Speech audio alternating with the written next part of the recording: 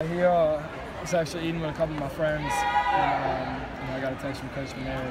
So it wasn't a group message, so I knew it was kind of individual. And he sent me, he said, "Look, I need you to be the leader that you are, and step up and fly around and just be big for us tonight." And responded, "Yes, sir," and I'll get it done tonight.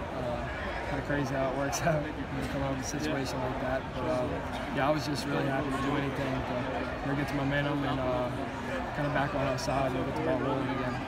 That guy was really good. Oh, He's yeah. throwing like 93, a really nice slider.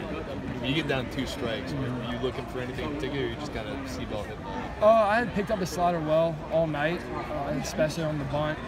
I don't usually bunt sliders, but I picked it up out of his hand well, and then even that at bat, for the first one, picked it up well, held off, chased the fastball up, and then threw it again, and I held off.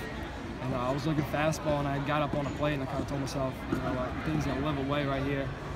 And I'm gonna try and hit something back up the middle to the right side. He threw a fastball in on me, and just froze me. And I stepped out the box, and I was like, that was that one. That was the pitch I needed. I needed to turn on. So I gathered myself real quick, and I was just sit fastball because I was real confident in seeing the slider. And threw it up and away, and I was able to stay on top of it. Something I don't think I've done that since I've been here at LSU. Hit a hard line drive like that right down inside the first base line. But, when I hit it, I got to watch it go fair and rolling all the way over there. And it kind of just changed my momentum. It was one of the better feelings I've had.